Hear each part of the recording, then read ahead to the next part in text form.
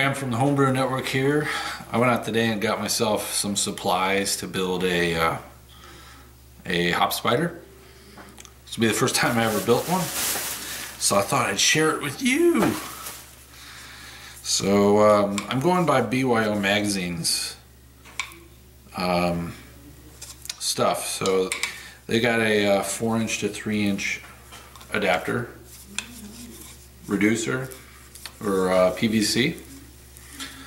I wasn't too sure about that. I'm gonna go with it anyway since the guy used it, and I looked up the how hot PVC can get. It says something about 140 degrees, but since I'm not actually gonna have this in the boil, it's gonna be up top. I'm gonna assume that it's gonna be not that hot up there, so it'll be safe. Let's see, what else do we have here? I got myself a hose clamp to go over that. We've got ourselves 3 carriage bolts.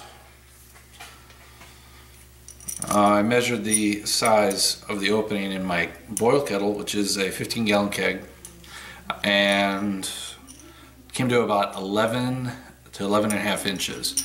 So with this being 4 inches, which eats up a lot of space in the opening, I got myself carriage bolts that were about 4.5 inches long. I think. I could have sworn that's what I bought. Last but not least, you gotta have the bag that you're gonna put whatever you want to add into your boil kettle.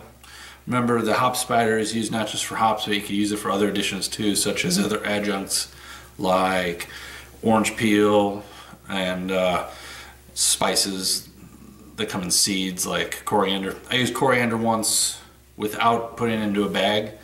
Big mistake. Clogged up all my lines and everything. So we're gonna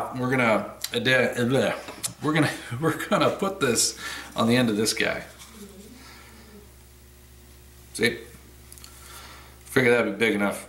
So you could put any size bag you want on it. It really doesn't matter, so long as it fits inside your boil. So I'm gonna follow this up with getting my drill out, proper size bits for the carriage bolts. I also forgot to include, I got a mixture of washers and nuts. Don't forget your nuts. I got mine. All right, let's get this show on the road. Now I'm just gonna go with the simple pattern of a tripod-like setup. So I'm gonna go ahead and hopefully this pencil will work. Oh, it does. Isn't that awesome? I'm going and marking the spots where I'm going to be drilling. So if I'm going to be drilling here, I want to drill about right here and right here.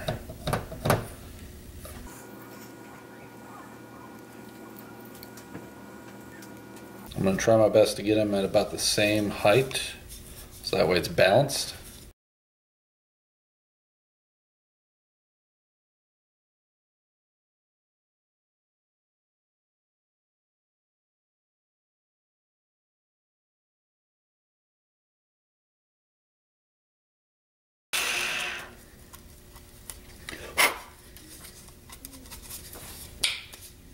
Okay, let's test it out. Oh, yes. 1/4 inch carriage bolts, 1/4 inch size bit. Works awesome. So we got our holes drilled. There's 1, 2, 3. And here's 2. Here's 1. So when we get done with this thing, it should look like this.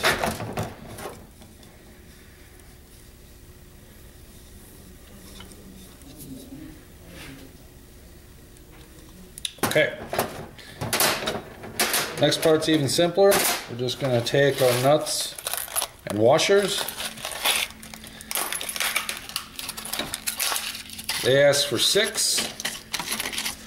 So you're going to put 2 nuts per carriage bolt, 2 washers per carriage bolt. Gonna get my nuts out, yes I am. Nuts, nuts, nuts, get them while they're hot. Okay. 2 more washers. Fantastic. Okay, I'm done with you, go over there. So, always remember to drop stuff on the floor, because it works out great. I'm gonna go ahead and throw these on. This is where the speed camera comes into play.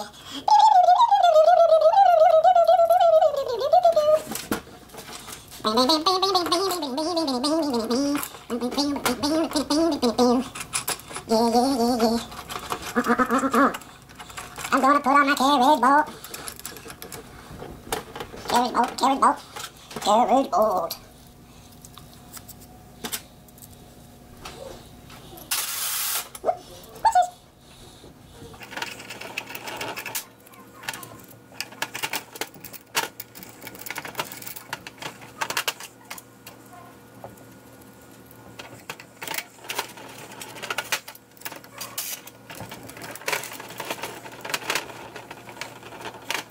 Ta-da!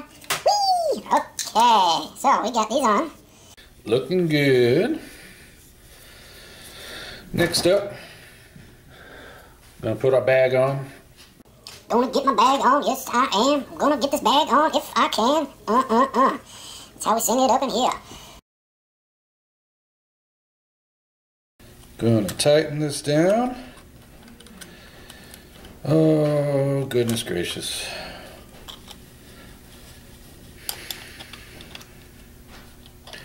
They say on BYO to buy whatever clamp size fits best for the reducer that you buy. I agreed with him on the size reducer. I just like having a bigger size so I don't worry about missing the hole. You can make all the jokes you want about that. So since this is a 4 to 3 inch reducer, I went ahead and got the 3 to 5 inch hose clamp. Gives me plenty of room to play with. And we're on there. It's nice and snug.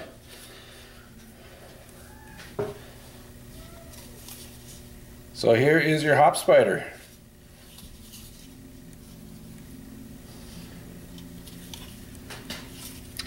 I hope I went through that with full detail.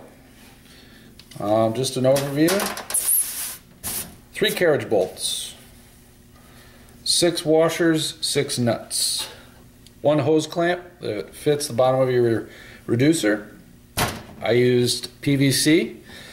I was toying with the idea of just using a metal can, but I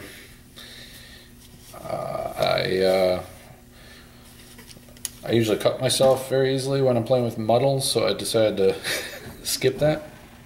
Now I've hand tightened these. I'm going to go back and tighten them with a wrench later. So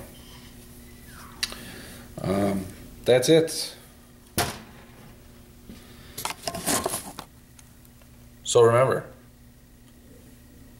brew good beer, brew it safely, and have fun.